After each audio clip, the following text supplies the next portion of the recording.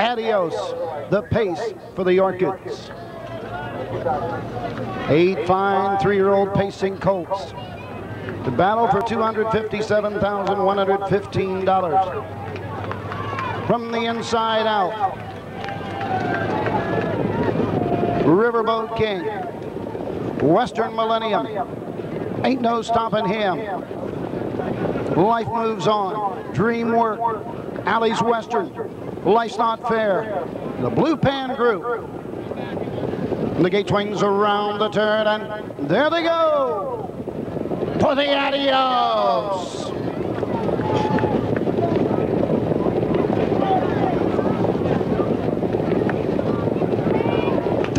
Often pacing Life's Not Fair goes right out for the lead. Ain't no stopping him, gets away second. Riverboat King up on the inside third. Fourth on the outside, Dream Work. Western Millennium gets away fifth. Life Moves On, racing sixth. Alley's Western is seventh. Treading the field, the Blue Pan Group as they race around the turn, going to the first quarter mark.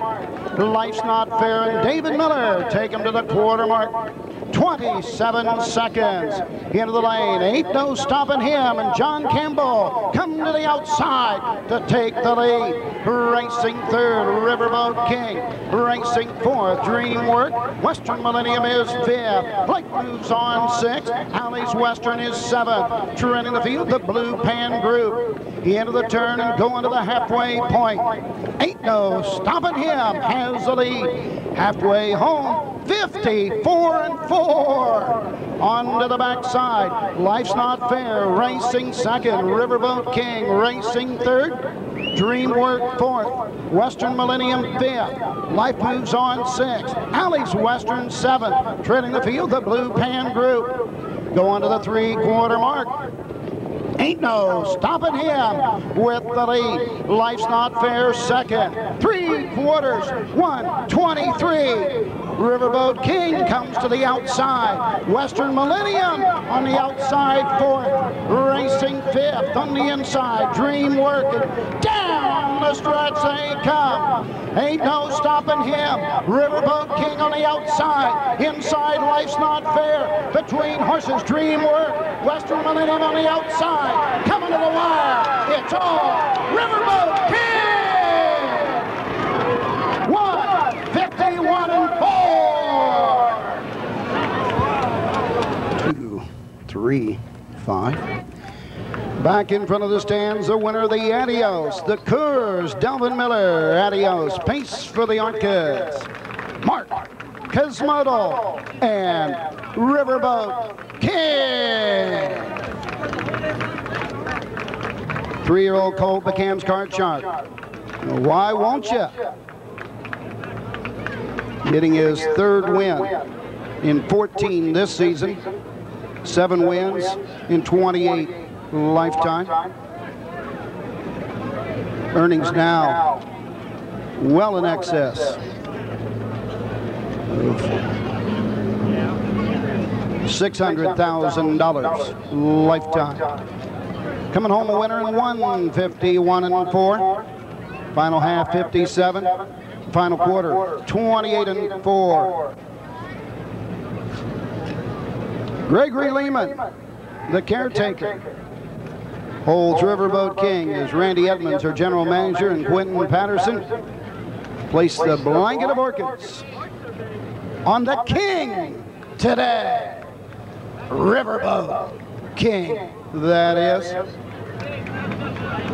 David Sharp, Clifford Siegel, Golden Touch Stable of New York and New Jersey, the owners, Dave Wigman, Mike Janot, representing Ladbroke Racing, Randy Edmonds, also in the winner's circle with Gary Bayless, and the one and only Mary Lib Miller, wife of the founder of the Adios, Delvin Miller, up from residence in Florida this summer to make the presentation of the trophy. Also in the winner's circle, representatives of Coors as well. Riverboat King coming home with a tremendous final panel in 28-4. to get the victory.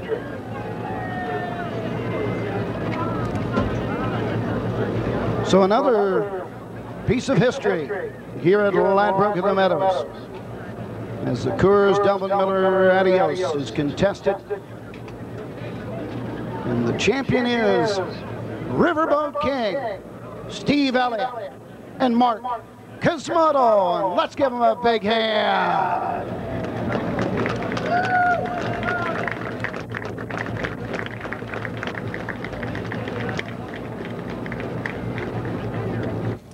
I believe that might be Mark Kesmodel's first drive ever in the Adios. Number 2, Riverboat King pays $22.20, $3.40 and $2.60. Jefferson. Thank you, Roger. Mark, first of all, congratulations. Thank you very much. What did you think of the race?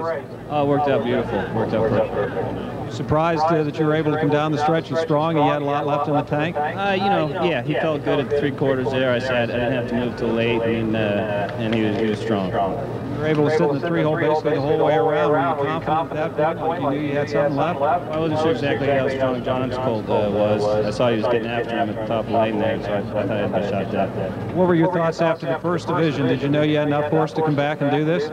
Yeah, he raced real good the first heat, and he was strong. And Steve was saying he'd come back better second heat, and he was.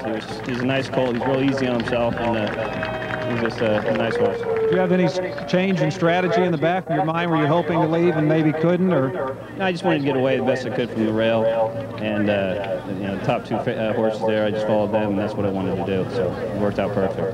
Mark, congratulations. Thank you very much. And Steve Elliott's with us. Steve, congratulations as the trainer. Thank you very much. You have to be impressed with the way he raced. He's been good all year. You know, he's just a nice colt. Maybe not the best one, but he makes himself handy enough to go with him. So it sounds like you're not surprised. Maybe impressed, but not surprised. I just thought he's the kind of horse to be good going 2 heats. What did you think after the first heat then? I asked Mark the same question. You thought you had enough horse? Well, he closed good. They come 27. He closed into it. So, and he wasn't tired. Didn't seem tired when he got there. So we were hoping. In all honesty, now since it's all over, before you went into the race, did you think you had a legitimate shot and you just maybe didn't want to say anything, or was it a question mark or not? No, I thought he had a legitimate shot all the way. I mean, Holloway's colt's been good all year. You know, and he was really good here. But my colt's been good also. When he was racing third coming down the stretch or on the final turn, what were you thinking? When they turned into the lane, I started walking this way. You knew it then? He always closes very well. Right, that's nice to have that closing kick. Steve, congratulations. Thank you very much. All right. But Roger, back to you.